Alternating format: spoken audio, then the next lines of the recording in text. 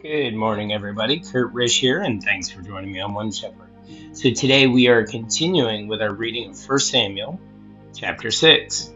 Now the ark of the Lord was in the country of the Philistines 7 months, and the Philistines called for the priests and the diviners, saying, "What shall we do with the ark of the Lord? Tell us how we should send it to its place." So they said, "If you send away the ark of God, the God of Israel, do not send it empty, but by all means return it to him with a trespass offering. Then you will be healed, and it will be known to you why his hand is not removed from you." Then they said, "What is the trespass offering which we shall return to him?" They answered, 5 golden tumors and 5 golden rats, according to the number of the lords of the Philistines. For the same plague was on all of you and on your lords. Therefore you shall make images of your tumors and images of your rats that ravage the land, and you shall give glory to the God of Israel. Perhaps he will lighten his hand from you, from your gods, and from your land. Why then do you harden your hearts as the Egyptians and Pharaoh hardened their hearts?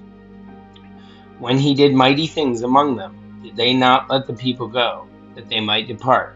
Now, therefore, make a new cart, take 2 milk cows which have never been yoked, and hitch the cows to the cart, and take their calves home, away from them.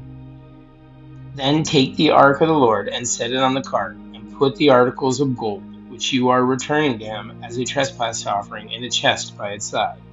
Then send it away, and let it go. And watch, if it goes up the road to its own territory, to Beth Shemesh, then he has done us this great evil. But if not, then we shall know that it is not his hand that struck us. It happened to us by chance. Then the men did so. They took 2 milk cows and hitched them to the cart, and shut up their calves at home. And they set the ark of the Lord on the cart, and the chest with the gold rats and the images of their tumors. Then the cows headed straight for the road to Beth Shemesh, and went along the highway, lowing as they went, and did not turn aside to the right hand or to the left. And the lords of the Philistines went after them to the border of Beth Shemesh. Now the people of Beth Shemesh were reaping their wheat harvest in the valley, and they lifted their eyes and saw the ark and rejoiced to see it. Then the cart came into the field of Joshua of Beth Shemesh, and stood there. A large stone was there.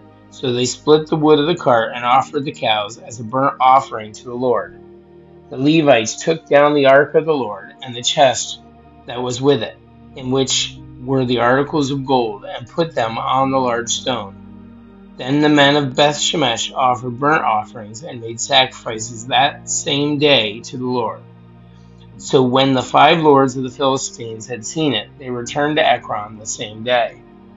These are the golden tumors which the Philistines returned as a trespass offering to the Lord, 1 for Ashdod, 1 for Gaza, 1 for Ashkelon, 1 for Gath, 1 for Ekron, and the golden rats according to the number of all the cities of the Philistines belonging to the 5 lords, both fortified cities and country villages, even as far as the large stone of Abel, on which they set the ark of the Lord, which stone remains to this day in the field of Joshua of Beth Shemesh.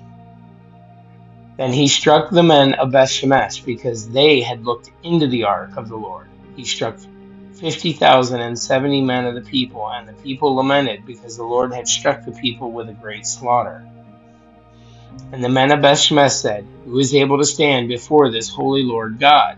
And to whom shall it go up from us?" So they sent messengers to the inhabitants of Kirjath Jearim, saying, "The Philistines have brought back the ark of the Lord. Come down and take it up with you." Guys, that's it for our reading of the Old Testament book of 1 Samuel, chapter 6. Thank you so much for joining us. Be sure to like and subscribe below, and may you have a great day, and God bless.